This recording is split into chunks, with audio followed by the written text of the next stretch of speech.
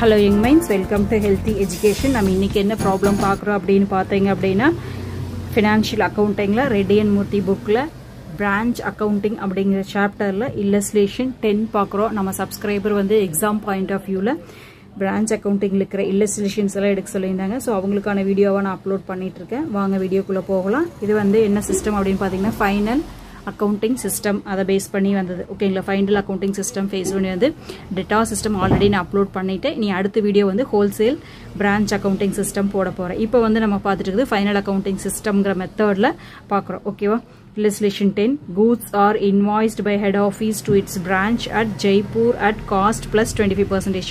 அப்போ 100 plus 25 125% invoice price அனுப்புறாங்க. selling price invoice price அப்படிங்கிறது ஒரே மீனிங் தான். all the expenses of the branch are paid by head office கொடுத்துறாங்க. எல்லா expenses branch keeps only debtors ledger and sales ledger. debtors ledgerஸையும் sales ledgerஸையும் மட்டும் maintain பண்ணா போதும்.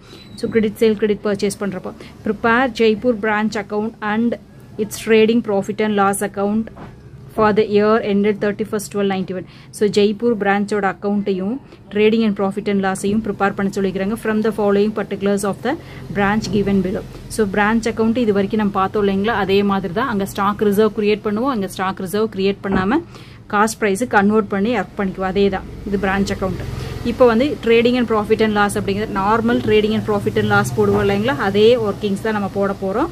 வேறு எதுவும் புதுசாக நம்ம போடலாம். ஓகேவா, ஸோ க்ளோசிங் ஸ்டாக் இது எங்கே வரும்? அப்போ ஃபஸ்ட்டு வந்து என்ன பண்ணிக்கலாங்க, பிரான்ச் அக்கௌண்ட் போட்டுக்கலாம். ஸோ இது க்ளோசிங் இன்வாய்ஸ் அப்படிங்கிறது எங்கே வரும் அப்படின்னு பாருங்கள். க்ளோசிங் ஸ்டாக் அப்படிங்கிறது வந்து கிரெடிட் சைடு வருமா? ஓகேவா. ஸோ நெக்ஸ்ட் வந்து கிரெடிட் சேல் எங்கே வருங்க? கிரெடிட் சேல் வந்து இங்கே வராது. என்ன மாதிரி வருங்க? கேஷ் கலெக்டட் ஃப்ரம் டேட்டாஸ் தான் வரும். ஓகேங்க, பிரான்ச் அக்கௌண்ட்டுக்கு வராது. ஓகேவா. So next cash receive from datas இது வந்து கிரெடிட் சைடு வருமா? ஓப்பனிங் ஸ்டாக் எங்கே வருங்க? ஓப்பனிங் டெபிட் சைடு வருமா? கேஷ் சேல்ஸ் எங்கே வருங்க? கிரெடிட் சைடு வரும்.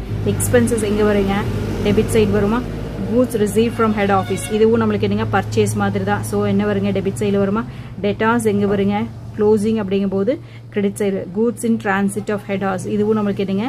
Debit side. ஓகேவா. ஸோ இப்போ எல்லாம் புரிஞ்சிருக்குன்னு நினைக்கிறேன். ஸோ இதை வச்சு நம்ம ஃபர்ஸ்ட் என்ன பண்ணிக்கலாங்க, பிரான்ச் அக்கௌண்ட் போட்டுக்கலாம். அதுக்கப்புறமா வந்து நெக்ஸ்ட் என்ன பண்ணிக்கலாங்க, ப்ராஃபிட் அண்ட் லாஸ் போட்டுக்கலாம். ஏன்னா நம்மளுக்கு தெரிஞ்சதை வச்சுட்டு தெரியாதுக்கு போய்க்கலாம். ஓகேவா. ஃபர்ஸ்ட் வந்து தெரிஞ்சதை கம்ப்ளீட் பண்ணி முடிச்சுக்குவோம். இதில் பார்த்தீங்க அப்படின்னா நம்மளுக்கு ஒரு இன்ஃபர்மேஷன்ஸ் இல்லை. என்ன இல்லைங்க, டெட்டாஸ் கொடுத்துருக்காங்க பாருங்க, க்ளோசிங் டெட்டாஸ் கொடுத்துருக்காங்க, ஓப்பனிங் டெட்டாஸ் இல்லை. அப்போ இல்லை அப்படிங்கிறப்ப நம்ம என்ன பண்ணுங்க, டெட்டாஸ் அக்கௌண்ட் ஓப்பன் பண்ணணுமா? ஓகேவா. ஸோ இது எப்படி பண்ணணும் அப்படிங்கிறது, இந்த மாதிரி எப்படி பண்ணணும் அப்படிங்கிறத நம்ம இல்லஸ்ட்ரேஷனில் டேட்டா சிஸ்டமில் ஒர்க் அவுட் பண்ணி வச்சிருக்கோம். இல்லஸ்ட்ரேஷன் 6-7 நினைக்கிறேன். அதை போய் பாருங்க. ஓகேங்களா, அதை பார்த்தோன்னா உங்களுக்கு புரிய ஆரம்பிச்சுக்கும். ஸோ இல்லைனாலும் இங்கேயே நம்ம போட்டு காமிக்கிறேன் எப்படி போடுறது அப்படிங்கிறத வாங்க பார்க்கலாம். இப்போ எது எந்த சைடில் வரும்னு எடுத்து எழுதிக்கிட்டோம் இல்லைங்களா. ஸோ அப்படியே நம்ம ஜஸ்ட் ஒர்க் அவுட் பண்ணினா வேலை முடிஞ்சுது. ஸோ ஃபஸ்ட்டு நம்ம வந்து பிரான்ச் அக்கௌண்ட்டில் ஃபைனல் அக்கௌண்டிங் சிஸ்டம் மெத்தட் பார்க்குறோம். பிரான்ச் அக்கௌண்டிங் பார்க்குறோம். பர்சனல் அக்கௌண்ட்டை ஃபஸ்ட்டு போட்டுடலாம். ஓகேங்களா, ஜெய்ப்பூர் பிரான்ச்சஸோட ஃபஸ்ட்டு நம்ம போட்டுக்கலாம். அதுக்கப்புறமா மித்தத ப்ராஃபிட் அண்ட் லாஸ் போட்டுக்கலாம். ஸோ இப்போ ஆஸ் யூஷுவல் எனக்கு க்ளோசிங் ஸ்டாக் எங்கே வரும் அப்படின்னு பார்த்தீங்கன்னா கிரெடிட் சைடா. ஸோ பை க்ளோசிங் ஸ்டாக் இது வந்து என்னங்க, இன்வாய்ஸ் ப்ரைஸில் இருக்குது. ஸோ இப்போ நம்ம காஸ்ட் ப்ரைஸு கன்வெர்ட் பண்ணோம் இல்லைங்களா, எவ்வளோங்க? 13,500. ஓகேவா. ஸோ காஸ்ட் ப்ரைஸ் என்ன சொல்லியிருக்காங்க? 125% சொல்லியிருக்காங்க இல்லைங்களா. காஸ்ட் ப்ரைஸ் அப்படிங்கிறது நம்மளுக்கு என்னங்க? 100. ஓகேவா. ஸோ இப்போ ஈஸியாக போட்டுடலாம் பாருங்க. 13,500 டிவைடட் பை 125 இன்ட்டு 100. ஸோ என்ன வருதுங்க? 10,800. ஓகேவா. ஸோ அதுக்கு அடுத்தது நெக்ஸ்ட் என்ன இருக்குங்க? கிரெடிட் சேல் நம்மளுக்கு வேண்டியதில்லை. நெக்ஸ்ட் என்ன இருக்குதுங்க? Cash receive from datas. So இதுவும் கிரெடிட் சைடு வருமா? Cash receive from datas. So எவ்வளோங்க? 28,425. ஓகேவா. Next opening stock to opening stock. ஓகேவா. ஓப்பனிங் ஸ்டாக் வந்து என்ன கொடுத்துருக்காங்க? இன்வாய்ஸ் ப்ரைஸில் கொடுத்துருக்காங்க. அப்போ என்ன பண்ணுங்க, நம்ம காஸ்ட் ப்ரைஸு கன்வெர்ட் பண்ணோமா? எவ்வளோங்க? 18,000 இருக்கா. So 18,000 divided by 125 into 100. So 18,000 divided by 125 into 100. 14,400. So 14,400. ஓகேவா அதுக்கப்புறம் நெக்ஸ்ட் கேஷ் சேல்ஸ் ஆப்போசிட் சைடில் வருமா கிரெடிட் சைடில் வருமா ஆல்ரெடி நான் கிரெடிட்னு எழுதியிருக்கேன் அப்படிங்கிறனால அப்படியே எடுத்து எழுதிட்டு இருக்கேன் 13,125 நெக்ஸ்ட் வந்து எக்ஸ்பென்சஸ் 2 expenses 7,800 next வந்து goods received from head office debitல வருமா goods received from head office எவ்வளவுங்க 22,500 so இப்போ goods in transit னு ஒன்னு இருக்கு பாருங்க கீழ goods in transit அப்ப இதுவும் நமக்கு வர வேண்டியது இல்லைங்களா goods in transit ஓகே அது எவ்வளவு இருக்குங்க 1,350 so இது ரெண்டி டோட்டல் பண்ணோம்னா நமக்கு एक्चुअली எவ்வளவு goods வர வேண்டியது இருக்குங்க 22,500 plus 1,350 டோட்டலா 23,850 ஓகேவா so இதுல இருந்து என்ன பண்ணுங்க காஸ்ட் பிரைஸ் கன்வர்ட் பண்ணோமா இது ஐபி ல தான் இருக்கு இல்லைங்களா so 23,850 divided by 125 into 100 90,080 வருதா so எவ்வளவு வருது அப்படினு பாத்தீங்கன்னா 90,080 இதுல இருக்கா closing debtors by debtors எவ்வளவுங்க 6870 ஓகேவா எல்லாமே முடிச்சிட்டோம் இப்போ வந்து ஓபனிங் டேட்டாஸ் நம்மட்ட இல்ல அப்ப என்ன பண்ணுங்க ஓபனிங் டேட்டாஸ் கண்டுபிடிக்கணுமா ஓபனிங் டேட்டாஸ் கண்டுபிடிக்கிறதுக்கு சோ என்னன்னு சொல்லிருக்கேங்க ஓபனிங் டேட்டாஸ் கண்டுபிடிக்கிறதுக்கு பாருங்க டெபிட் சைடுல என்ன வருங்க to balance இது வந்து ஓபனிங் இதுதான் நமக்கு தெரியாது க்ளோசிங் இருக்கா so by balance closing datas என்ன இருக்குங்க 6,870 இருக்கு நெக்ஸ்ட் என்ன வருங்க இங்க கிரெடிட் சேல்ஸ் வருமா so credit sales நமக்கு bookல கொடுத்திருக்காங்க எவ்வளவு கொடுத்திருக்காங்க 30,750 கொடுத்திருக்காங்க இல்லைங்களா சோ அத எடுத்து எழுதிக்கலாம் 30,750 ஓகேவா சீனி வந்து cash received from debtors நம்ம கையில கொடுத்திருக்காங்க இல்லையா 24,425 கொடுத்திருக்காங்க so cash received from debtors ஓகேவா 28,425 so டோட்டலா போடும்போது நமக்கு என்ன வருதுங்க கிரெடிட் சைடுல 35,295 வருது 35,295 ஓகேவா சோ அதில இருந்து கழிச்சுக்கலாம் 35,295 minus 30,700 so 4,595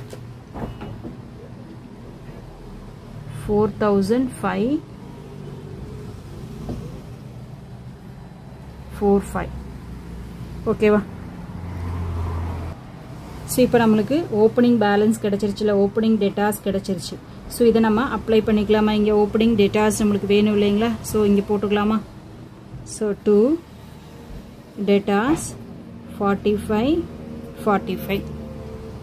சோ அதுக்கு அப்புறம் லாஸ்டா goods in transit இருக்கு இல்லைங்களா goods in transit இருக்கு இல்லைங்களா அத வந்து இன்னும் நமக்கு ரிசீவ் ஆகல அப்படிங்கறனால அதையே போட்டுறோம் goods in transit 1,350 divided by 125 into 100 so எவ்வளவு வருது அப்படினு பாத்தீங்கன்னா 1,080 இப்போ நம்ம எல்லா என்ட்ரிஸும் போட்டு முடிச்சிட்டோம் க்ளோஸ் பண்ணிக்கலாம் சோ க்ளோஸ் பண்ணும்போது என்ன வருதுன்னு பாத்தீங்க அப்படினா டெபிட் சைடுல அதிகமா வரத விட கிரெடிட் சைடுல அதிகமா வருது 60,300 வருது கிரெடிட் சைடுல 60,300 சோ பேலன்ஸ் எவ்வளவுன்னு பாத்தீங்கன்னா 14,475 சோ அப்ப to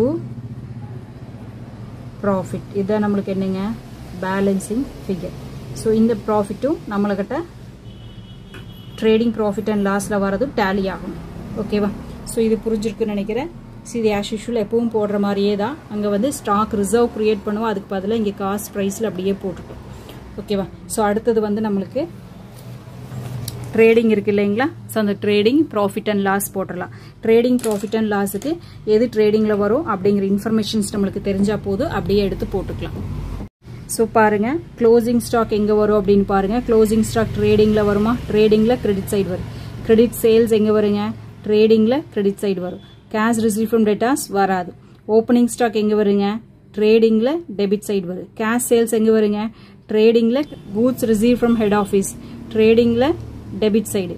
debtors எங்க வருங்க இங்க வராது debtors. next goods in transit to tradingல debit side. ஓகேவா சோ இந்த மாதிரி வர ஐட்டம்ஸ் எடுத்து எழுதி trading க்ளோஸ் பண்ணிட்டு அதுக்கு அப்புறம் profit and loss போடணும். ஓகேவா சோ போடலாமா closing stock இருக்கா so closing stock எங்க வருங்க so by closing stock so invoice price இல்லைங்களா 13500 divided by 125 நம்ம என்ன பண்ணுங்க cost priceல தான் என்டர் பண்ணோம் இல்லையா so இப்படி போட்டுக்கலாம் 13500 divided by 125 into 100 so 10800 ஓகேவா next credit sales by credit sales எவ்வளவு இருக்குங்க 30750 in case return இருந்தா அந்த ரிட்டனை லெஸ் பண்ணி அவுட்டர் காலம் போடணும் அதனால இன்னர் காலம் போட்டுக்கிறேன் cash received from debtors வராது அப்ப opening stock வரும் இல்லைங்களா to opening stock invoice price ன்னு இருக்கு ஓகேவா so எவ்வளவுங்க 18000 so 125 divided by 125 into 100 so 18000 divided by 125 into 100 so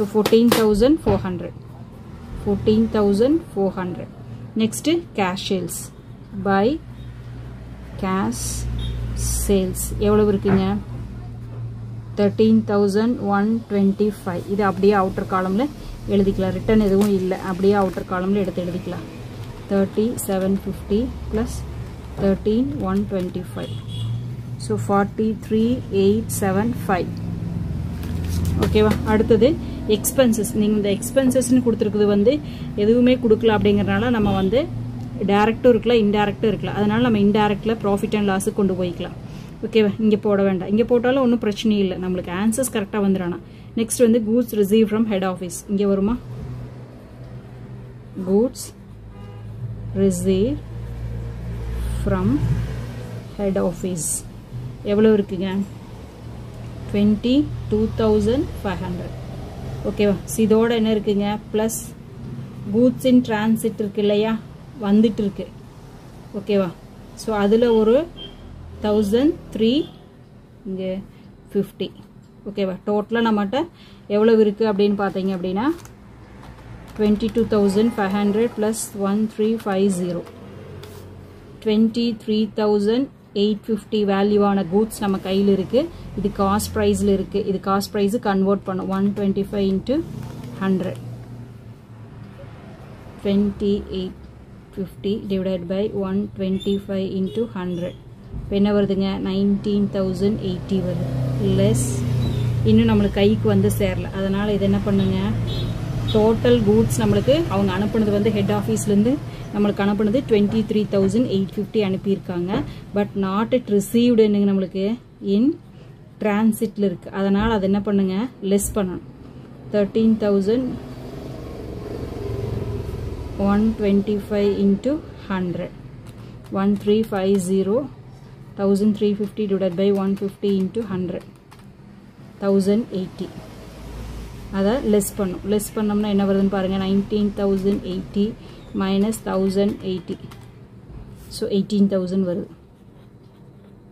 so வேற எந்த டிரான்சாக்ஷன்ஸ் இல்லன்னு நினைக்கிறேன் ஒன்ஸ் செக் பண்ணிக்கிறேன் so அவ்வளவுதான் வருது வேற எந்த டிரான்சாக்ஷன்ஸ் இல்ல இப்போ நம்ம க்ளோஸ் பண்றோம் 43875 plus 10800 so எவ்வளவு வருது அப்படினு பாத்தீங்க அப்படினா 54675 ஓகேவா டெபிட்ல விட கிரெடிட் அதிகமா வருது 54675 minus 18000 minus 14400 இப்போ 22750 இது என்னங்க 2 gross profit ஓகேவா so gross profit so profit and loss நம்ம போடுவோம் இல்லைங்களா அடுத்து P&L அக்கவுண்ட் போட சொல்லிருக்காங்களா so P&L அக்கவுண்ட் போடும்போது நமக்கு என்ன வருது அப்படினு பாத்தீங்க அப்படினா இப்போ இந்த profit என்ன வருங்க gross profit இங்க வரும்போது ஆப்போசிட் சைடு வந்துரும் இல்லையா 22775 அதுக்கப்புறம் எக்ஸ்பென்சஸ் மட்டும் இருக்கு இல்லைங்களா. ஸோ எந்த இன்ஃபர்மேஷனும் கொடுக்கல அப்படிங்கிறனால எக்ஸ்பென்சஸ் இங்கே போட்டிருக்கோம். இல்லை அப்படின்னா நம்ம ஜிபிலேயே போட்டிருக்கலாம், ட்ரேடிங்லேயே போட்டிருக்கலாம் 7,800. ஸோ வேறு எந்த இன்ஃபர்மேஷன் வேறு எதுவும் அவைலபிளாக இல்லை அப்படிங்கிறனால நம்ம க்ளோஸ் பண்ணிடலாம். ஸோ நம்மகிட்ட அதிகமாக இங்கே தான் இருக்குது, கிரெடிட்டில் தான் இருக்குது 22,275. ஸோ 22,275. So minus 7,800. ஸோ 14,475. இது என்னங்க 2 net profit. இது நம்மளுக்கு பேலன்சிங் ஃபிகர். ஓகேவா. ஸோ இந்த அமௌண்ட்டு அந்த அமௌண்ட்டு கரெக்டாக இருக்கான்னு செக் பண்ணிடலாம். பாருங்கள் கரெக்டாக வருது பாருங்கள். பிரான்ச் அக்கௌண்ட்டில் பேலன்ஸ் பாருங்கள், ப்ராஃபிட் 14,475 வருது. ஸோ அதே மாதிரி பிரான்ச்சோட ட்ரேடிங் அண்ட் ப்ராஃபிட்னு போடும்போது 14,475 வருது. ஸோ இப்படி போடணும். ஓகேங்களா. ஸோ உங்களுக்கு புரிஞ்சிருக்குன்னு நினைக்கிறேன். ஸோ இதில் 2 சம்ஸ் அப்லோட் பண்ணியிருக்கேன், 9 and 10 அப்லோட் பண்ணியிருக்கேன். ஸோ பார்க்கலன்னா அதையும் பார்த்துக்கோங்க. ரெண்டையும் ஒரு தடவை பார்க்கும்போது கண்டிப்பாக உங்களுக்கு ஃபைனல் அக்கௌண்ட்ஸ் எப்படி போடுறதுன்னு ஐடியா கிடைச்சிடும். எக்ஸாமில் நல்லா மார்க் வாங்க முடியும். உங்களுக்கு யூஸ்ஃபுல்லாக இருக்கணும், உங்களை ஃப்ரெண்ட்ஸுக்கு ஷேர் பண்ணுங்கள். தேங்க்யூ ஃபார் வாட்சிங். Have a healthy day.